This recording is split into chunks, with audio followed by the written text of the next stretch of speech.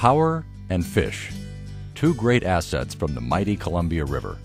Clean, renewable hydropower makes life in the Northwest easier and industry more productive. Salmon and steelhead are a vitally important part of the ecosystem and provide food, sport, and inspiration. Having both, power and fish, is a commitment of Chelan County Public Utility District. In 2002, the utility launched one of the area's largest construction projects for fish, a $112 million juvenile fish bypass. This one-of-a-kind river within a river is designed to help young fish on their way to the ocean. By reducing the need to spill water for fish passage, the bypass can also mean increased power production. We recognized many years ago that there are multiple uses of the river and that fish are one of those important uses together with power. And in order to meet those responsibilities for fish, this bypass system is an important tool that we've developed that takes advantage of fish' natural instinct to follow surface flow downstream. By developing this system, we've come up with a mechanism which we believe will help us preserve low-cost hydropower at the same time we're meeting our responsibilities for fish survival. The story of this monumental project started in 1994 when a team looking for a better way to get fish around Rocky Reach latched onto a plan to take advantage of the Z-shape of the dam. The basic premise of the bypass is try to intercept the fish as they are on their way downstream in the most natural way that we can. At Rocky Reach, we're fortunate because the way the dam was built, it directs the surface currents to bring the fish into one area where they're congregated. So what happens is the fish like to travel in the top 40 feet of the water. And so the combination with capturing the fish in the top 40 feet of the water and in a place where they concentrate, we've been very successful. Final system design followed prototype testing that started in 1995. By 2002, the utility had enough information to start construction of a permanent system. At a cost of $112 million, this was a major undertaking for a public utility district. Once construction started, crews raced the clock for completion. All work in the water had to be done between fish migrations. Well, the scheduling for the construction portion of the project was very difficult. We had a tremendous amount of work to do in a very short period of time. We were squeezed in between permitting requirements on the front end that took us into early 2002, March, April 2002, and we're constrained on the back end of the project with the desire to bring the system online in spring of 2003. The project was divided into two parts. On the upriver side of the dam, crews built a fish collector and pump station.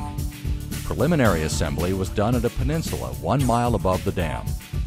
Pieces of the structure were then floated downstream and put into place by giant cranes. The surface collector is the heart of the fish bypass system. The structure is about 90% submerged. You don't see most of it from above water, but it extends about 60 feet below the water surface in as deep as 120 feet of water, and it sits on 54 piles. There's about 8 million pounds of steel and about 5,000 tons of concrete used to build it. There are about 250,000 man-hours of labor to put the structure together. The pump house is a component of the surface collector that's used to create the attraction flow. There are 29 pumps arranged in 10 bays, stacked 3 high.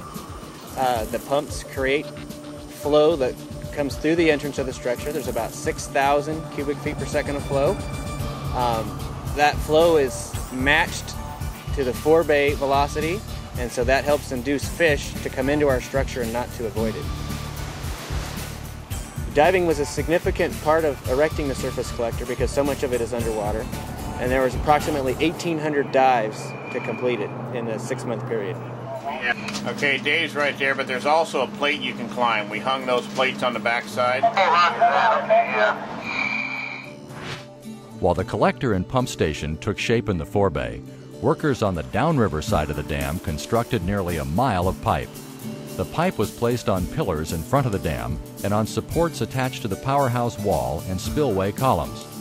The pipe follows a carefully engineered and gradually sloping path. It takes fish about 6 to 8 minutes to go through the pipe.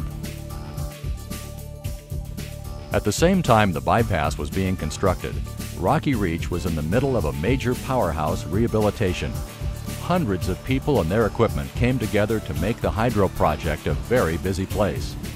Work was coordinated carefully for safety and efficiency. Safety was our priority number one going into this particular project. There was quite a bit of work that required close coordination, and when we met with various contractors, the number one issue was always how are we doing on safety. In fact, our B contractor, who was responsible for installing the bypass conduit, was awarded a National Safety Award by National Contractors Association for the work that they did here on the bypass conduit. On the east bank, sections of pipe were formed from concrete and steel and left open on top so that biologists and operators could inspect the system. Flow is periodically diverted to a fish sampling facility where fish are counted and examined. The outfall pipe was carefully located over some of the deepest water and stronger currents of the river. Predators like northern pike minnows cannot easily lie in wait in these strong currents. The outfall pipe is positioned to stay above water even in high water conditions. Studies show that fish are not harmed by the drop to the water at the end of the pipe. The bypass system went into operation on schedule in April 2003. In its first year, the system worked even better than planners had hoped, helping millions of juvenile salmon and steelhead safely past Rocky Reach. Fine-tuning should make the bypass even more effective in years to come. We did it because we wanted to do what we should to fix a salmon situation, save the salmon. And when you look at the success we have, this far exceeds expectations. This is a project I will be proud of forever. The Rocky Reach Juvenile Fish Bypass is helping to prove that we can have both clean, renewable energy and healthy salmon and steelhead runs. The Chelan County PUD's commitment to good environmental stewardship will help protect the region's many natural resources now and into the future.